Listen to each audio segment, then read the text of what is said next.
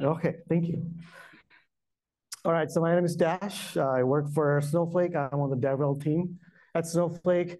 First time at GitHub, so thank you, GitHub, for hosting me, and thank you all for being here today. I know it's raining. It's not the best. I wish I could wear those, but I cannot. So today, it's all going to be about looking at a couple of applications that I've built using some of the technologies that I'm going to talk about. And there's no slides besides this one. This is the most important slide you will ever see today. Okay, I also need some followers, so please follow me. All right, so before we look at the code, I'm going to just show you the end result, and then we're going to backtrack. Does that sound good? All right, so this application allows you, or allows me to upload a photo, and it's going to show what photo I've uploaded, and it's going to tell us what kind of animal is in the photo. And then we'll talk about different technologies being used behind the scenes. So I'm going to click on Browse, and I'll just pick one of the photos that I've downloaded from Google, and we'll see what it's going to come up with. Now, the technologies being used in here are Snowpark for Python. It's a Python API that allows you to write applications against your Snowflake account, right? So instead of using SQL, you can actually use Python to work with Snowflake, which is pretty awesome. So here we see this is the image I uploaded, and then can you all see what the text is next to it? Or should I increase? Is that better? Okay, Egyptian cat. Let's try another one. And then we'll talk about the technologies as this thing is processing. Now, everything you see in here is using Python in some shape or form. Like I said, working with Snowflake, I'm using Snowpark for Python API. I'm using PyTorch pre-trained models to actually tell me what it's displaying in terms of the image itself. And the processing about every single thing you see in the application is actually happening in Snowflake, not on the client. All right, so now let's look at the code behind this, okay? I'm going to switch over to Visual Studio Code. Now, if you use Visual Studio Code and you also work with Snowflake, we have an amazing extension that you can use, download and install and use. And right from here, I can actually access my Snowflake account. So I can run queries. I can look at what data I have. I can browse all my objects in my Snowflake database and what have you, right? So that's besides the point, but extension is a pretty awesome thing to have. Here's the code. Should I make it bigger? Yes? Okay. So up here, you'll see I've imported all the Python libraries that I'm going to need, including Snowpark for Python, which is snowflake.snowpark. You can install this using either pip or conda. The other library I'm using here is Streamlit. Has anyone used Streamlit before? Amazing Python framework that allows you to write pretty cool web applications without knowing HTML or CSS. And with a few lines of code, you can have this application up and running pretty quickly. So up here, I'm setting the page header. ST is Streamlit, alias for it. This is the header I'm setting. And then this is where I'm creating a session object to my Snowflake account using Snowpark for Python. I've provided a connection JSON file. This is one way to connect to Snowflake using the APIs. Down here, SD file uploader is a Streamlit API that allows me to upload the photo and then gives me the data in bytes. So once I get the data, I'm creating just a unique file name. I'm creating a pandas data frame. And this line right here, 55, is super important. That line alone allows me to write the data back into Snowflake with just calling write pandas, passing a data frame, and then what the actual data is within the data frame, okay? And the second parameter is the name of the table. Once the data is in Snowflake, I'm calling something called user-defined function. This is part of Snowflake Python API. What it does is you can write your custom code in Python and register that as a user-defined function in Snowflake. So then you can call it from anywhere in Snowflake that you'd like, or even from outside applications. Of course, you have to have access to the object, the user-defined function. every object in Snowflake has RBAC on it. So as long as you have access to the function, you can call it from anywhere. The function I'm calling from here is image recognition underscore using underscore bytes. This is the code that we're going to look at next. And then down here is how I've basically segregated different parts of the web page using something called container. It's like a canvas, allows you to do columns and rows, things like that. So if you worked with some of the other web frameworks like Foundation, you probably know what I'm kind of get at here. So in the column, the second column, the first column, I'm not displaying anything. I wanted everything centered. So second column, I'm displaying the image itself. And then the third column, which is the one on the right, is just displaying the label that this statement is returning back. So makes sense so far? Now we're going to look at the Python code that's actually processing the image in Snowflake. For that, I'm going to switch over to my Jupyter notebook to show you how actually I created the user-defined function. Up here, you'll see I'm importing the same Snowpark library that I showed you, and then some other libraries I'm using to cache and things like that. Very similarly, I'm connecting to Snowflake using connection JSON file in this case. And this slide here kind of sheds some light on how these user-defined functions work. So I'm trying to go smaller so the whole thing displays. It's not actually working, I don't know why.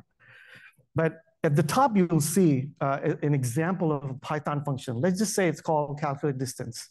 Now, as soon as you decorate that with @UDF decorator, that's going to tell Snowflake that this is a Python function that needs to be registered in Snowflake and executed in Snowflake in a secure sandbox. So basically, what happens is it goes through an object serializer, it passes through Snowflake connector for Python for authentication, turns that into Python bytecode, and then that code runs securely in a sandbox in an isolated environment in your account.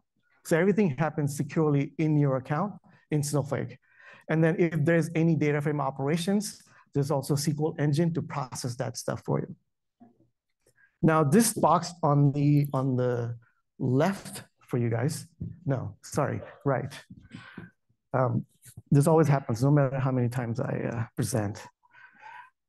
Snowflake has partnered with Anaconda to provide thousands of packages out of the box that you can use in your user-defined functions and stored procedures.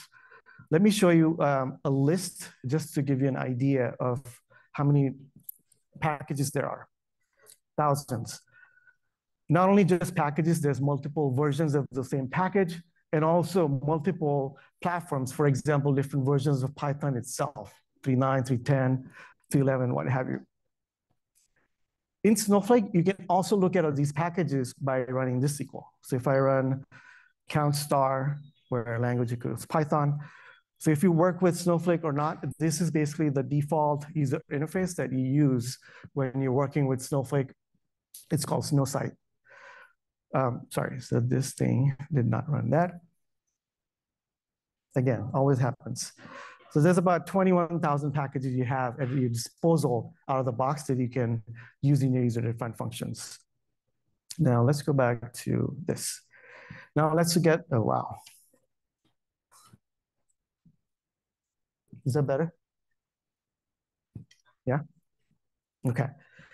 So before we look at the actual code, I want to mention the PyTorch models that I'm using to process the images.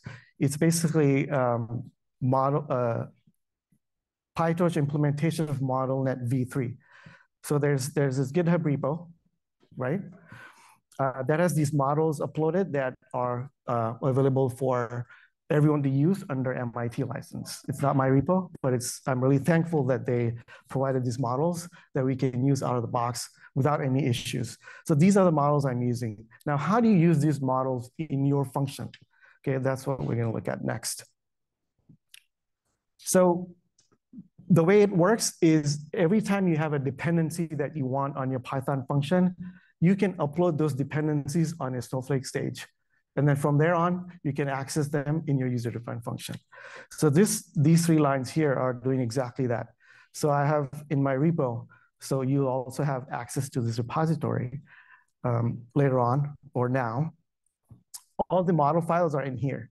So what I'm doing with these lines is I'm putting the 3 model files that I need onto my stage in Snowflake. Once I do that, all I have to do is say session.add import, and this is how I'm adding dependency that my Python function will depend on. That's how I can use them in my function.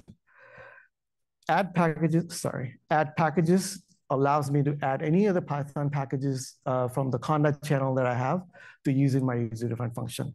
Okay, once I do that, then here's some code that I've written to basically cache the labels, cache the model itself if the input is the same. I don't want to reprocess it. And let me scroll down here. This is the function that we looked at in the application that's being called to process the image. Input parameter is image bytes in string. This is what I'm storing when you upload an image. So that's the input to the function.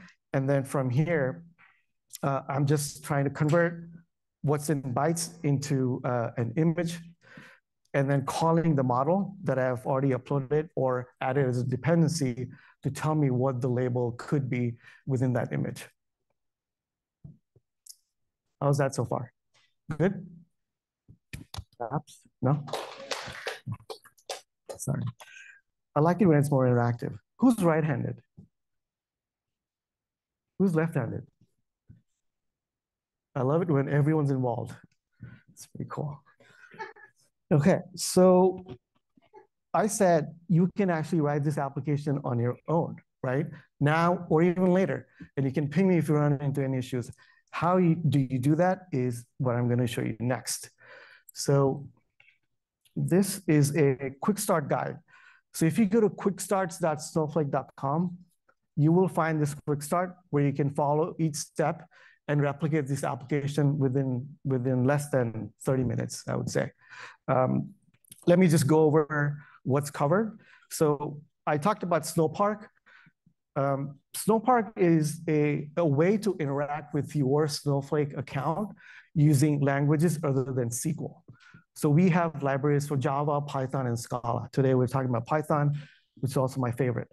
So the way it works, you have client libraries that you use in your applications.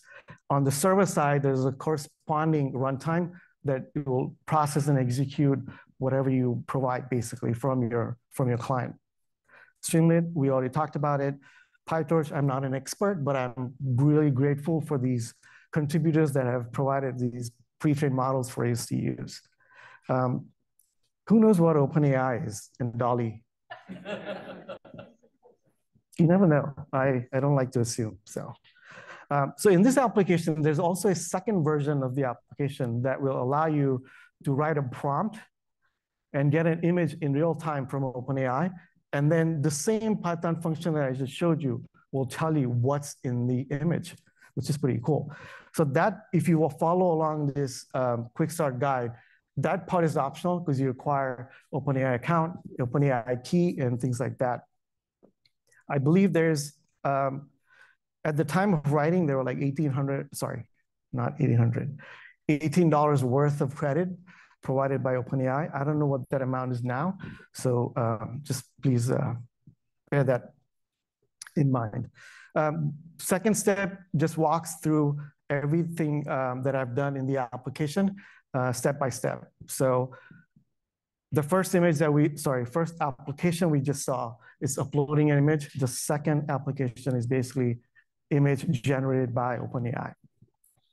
The code is right there. There's also a link to a GitHub repo that I'll show you right now in just a couple of seconds. And I don't know if this was clear, but in both applications, the processing is happening using the same user-defined function in Snowflake. So that's the beauty of creating these functions that you can use across sessions, across applications. In the next step, I've outlined the models that I'm using, pre-trained PyTorch models I'm using, link to their repo, and also a huge thank you for the authors. And basically kind of just going through everything that I've kind of said, but in more detail and step-by-step manner. Now, who's actually really excited to create this application on their own? You can be honest, it's okay. Wow, nice. That's awesome. 10 points for you, 10 out of 10. Okay, so the GitHub repo, if you wanted to do this on your own, is not that, but this one right here. So it's all here. And we're at GitHub, so I was actually looking for my name on the screen to see if one of my pushes is going to show up there, but I didn't have enough time to wait. Now, I want to talk a little bit about Streamlit. Again, it's a Python framework. Recently, we've announced a public preview of Streamlit in Snowflake. What that means is you can write these applications within Snowflake. So let me switch over to this tab. So you'll see that I'm within Snowflake in my account. There's an option on the left-hand side called Streamlit. I'm going to click on here, and these are all the applications that I built over time. I'm going to click on one of these, and we'll see the application render in just a couple of seconds. I forgot my water somewhere. Okay. So this application is maybe about 100 lines, but the story behind this is you have a marketing team that wants to predict the revenue based on budget allocations that you may have, right? So up here, you'll see there's 4 sliders. These are features to a model. When I adjust these sliders, we'll see that the predicted revenue is either going up or down, right? And then the chart reflects whatever is happening when you do these things or interact with the application. Now, let me show you the code behind this. So this is the application. If you want to look at the code, if you click on edit, so you'll see the code is right there on the left-hand side, right? I can also hide the preview of the application. And then here's the Python code that I've written to create this application. Now, I talked about predicted amount coming back. Using Snowpark, you can also train models in Snowflake and register them so that they are another object, just like a table in a database. Okay, so that's what's happening here. But if you look at the actual code, it's just Python code, Streamlit and Snowpark for Python. And the user-defined function that's giving us the predicted value is predict ROI. That's loading the model that I've trained using Snowpark and giving us the predicted revenue based on the sliders. So it's pretty cool. You can also share these applications with any of your team members, right? As long as they have a Snowflake account, they have the role to access the application, they can access this application. So let's say brand managers, and then you copy this link and share the link. That's it. So just imagine the ease of collaboration between teams that can happen without having to go through these processes. The designer could be sitting right next to you and saying, hey, I don't like the slider. Let's change it to, so let's just take an example, how easy it is to also just modify the app. So let's just say they're not happy with these sliders. They want input boxes. So I can change this one thing right here. If I can type input, okay. Run.